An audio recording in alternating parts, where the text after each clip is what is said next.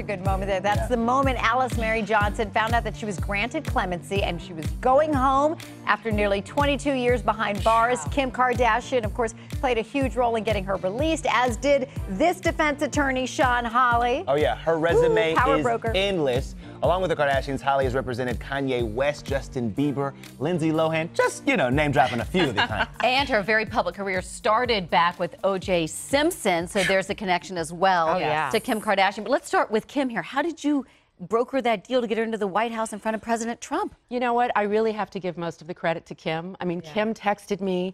She had seen this story about Alice Marie Johnson on her Twitter feed, and she said, let's try to get this woman out of jail. And I'm like, okay. Right.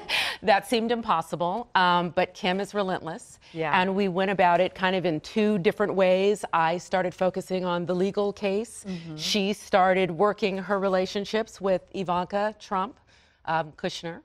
And we kind of came together.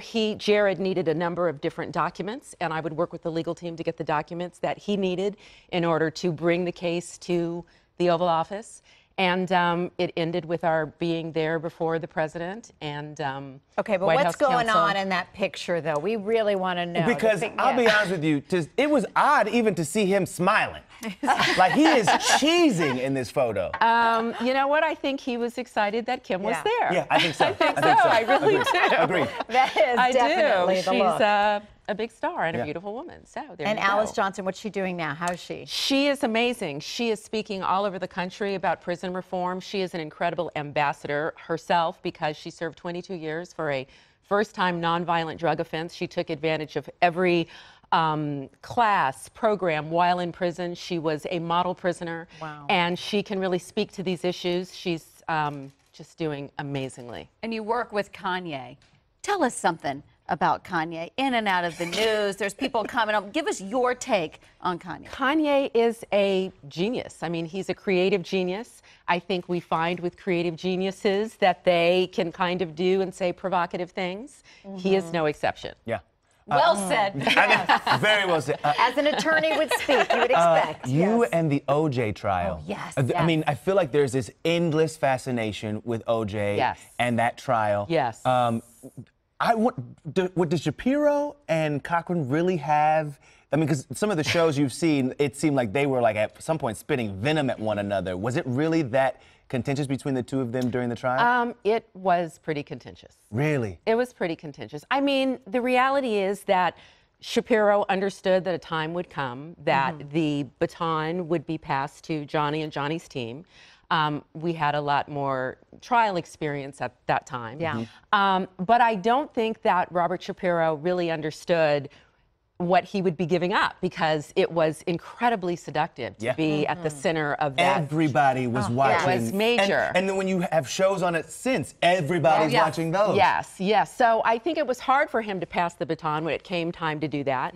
But, you know, I mean, he did a number of brilliant things in his own right. There was a time that he was involved in the case before we were and did some great things. I just think that it was hard to kind of let go. And you're from O.J.?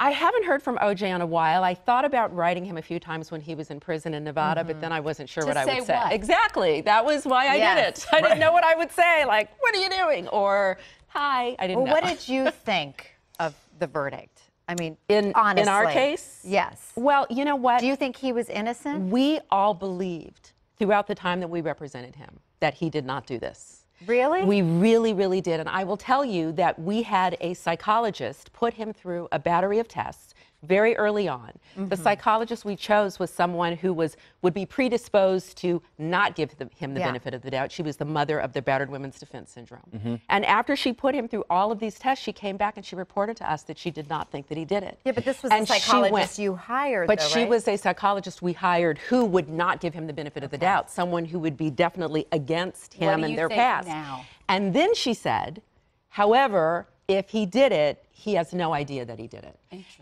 Like a sort like of a fit of rage, or psychosis. pathological denial. Anyway, the point is, every single thing he said or did was completely consistent with what an innocent person would say or do in every instance. And as the low man on the totem pole, I spent a lot of time with O.J. Yeah. And the LAPD made a number of missteps. So it was kind of easy if you believed in him to go, I don't know, this evidence is not really. So, but then he now wrote the in book. your heart of hearts, What do you think? My heart of heart. Well, I will say that over all of this time, when you look back at it from a point of distance, right, it seems that there was a lot of evidence. Right. However, you know, you can't really assess the evidence when it has been tampered with, as I believe it was. Would you have advised against the book? Would you have said, OJ, yes. The If I Did It book? Yeah. Yes, Okay. I would have. Yeah, I think all of us would have. Yes. Yeah. Agreed. Wait, we can't let her go. We haven't gotten into Lindsay Lohan. Let me just ask you this. Okay, hang on. We're going to do another interview. Sit tight, 'cause I need to, you're like the real life Olivia Pope. We got so many questions.